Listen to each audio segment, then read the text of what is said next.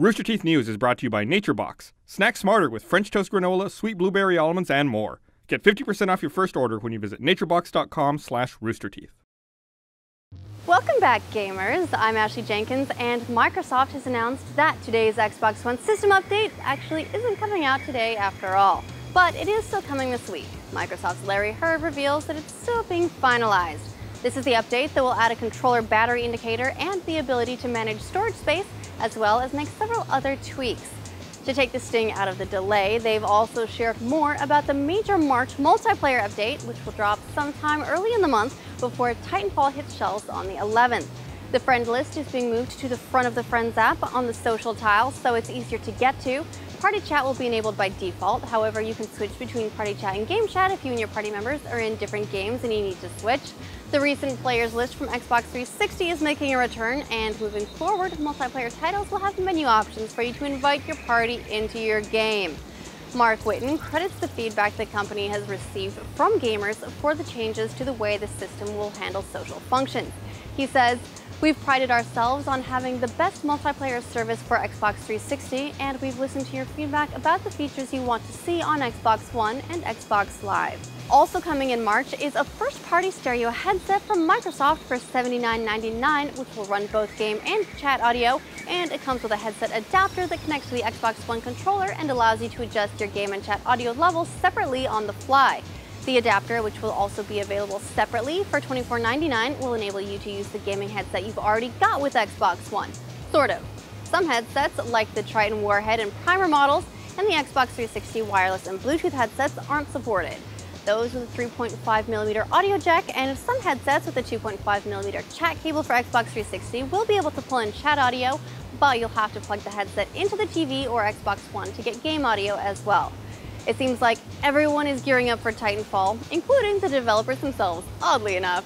Respawn co-founder Vince Zampella has announced that a website will be launched this evening for Titanfall beta signups, and once it's up, we'll add a link in the description so you can get your mech on.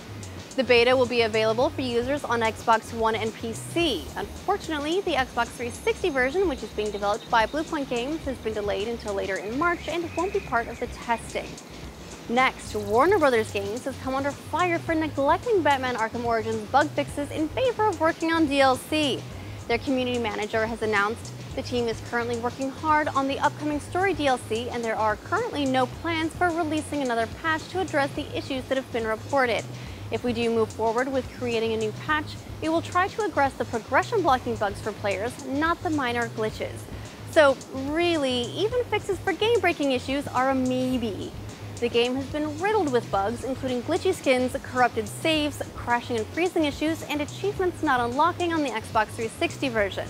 On New Year's Eve, Warner Bros. Teased the story-based DLC they're currently working on about the origin of classic Batman villain Mr. Freeze, but the studio has been quiet since.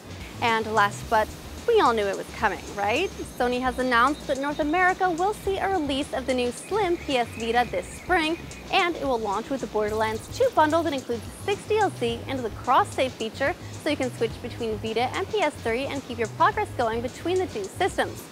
Sony has also revealed that 33% of Vita owners also own a PS4. In fact, the launch of the PS4 caused a 163% rise in Vita sales in the UK, which Sony's Greg Algara attributes to the cross-platform functionality. He says a significant number of PS Vita purchasers in the UK indicated that remote play was their reason for purchase.